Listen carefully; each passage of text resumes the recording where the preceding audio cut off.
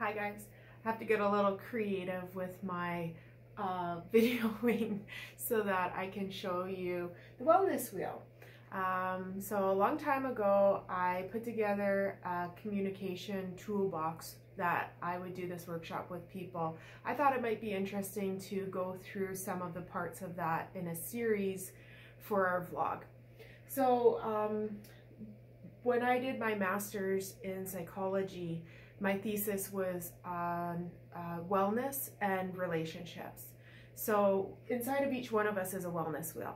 And the wellness wheel has all 6 of these dimensions. Now I put spirituality in the center because my roots are in theology. Previous to psychology, I studied theology. And so I really believe that our sense of spirituality is very key. Usually when you look at a traditional wellness wheel that is created by someone like Adler, the dimensions will just look like a pie, but this is my touch on the wellness wheel. So what I want you to consider for yourselves is that within your own wellness wheel, there are ingredients. So actually each one of us has this blank canvas. This is something you could even do just at home, is draw a circle with the dimensions, and then as you consider each part, social, emotional, intellectual, physical, occupational, which is all the things we do with our time, and spiritual, you can write the ingredients that you would put in each dimension. It's interesting if you do this with somebody else because all of our dimensions are going to look a little bit different, more unique to who we are. Somebody who's very social is going to have a different social dimension than somebody who's not.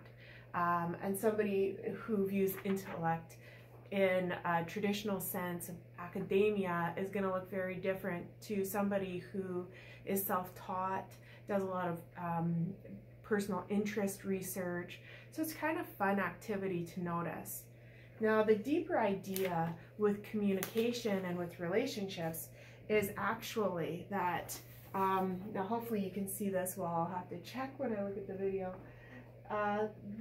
when we're balancing our relationships, it's actually that we're balancing 2 separate wellness wheels. So, you know, it kind of teeters back and forth. If I'm doing well with my balance but my partner isn't, that's going to impact my wellness just as much as if I'm doing poorly, that's going to impact my partner's wellness. So it's pretty cool. Another analogy, now if I was really interesting and cool, I'd have a balloon to show you this. But the idea with wellness is that it's kind of like a balloon. So it's not like you can take a bite out of a balloon and the rest of the wheel isn't impacted. If we lose air pressure in one section of a balloon, the entire balloon is impacted. That's much like wellness. And just like you can't take a bite out of a balloon, if you pump too much in every category, a balloon, and you just keep putting air into it, eventually it will just pop. Or we'll lose the grasp on the balloon and it will fizzle out. Okay, so thank you so much. Hopefully you'll enjoy this little series that I'm going to put together for you guys. Bye.